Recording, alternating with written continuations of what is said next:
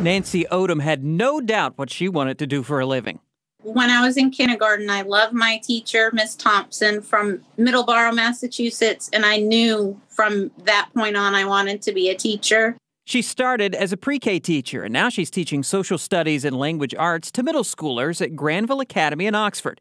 She says the middle schoolers sometimes get a bad rap. They're still just kids. They're taller, but they're still kids, and they were an incredible group of kids. So it was the best year I've had, I think, professionally. It was her first year with middle school students, and it was a success.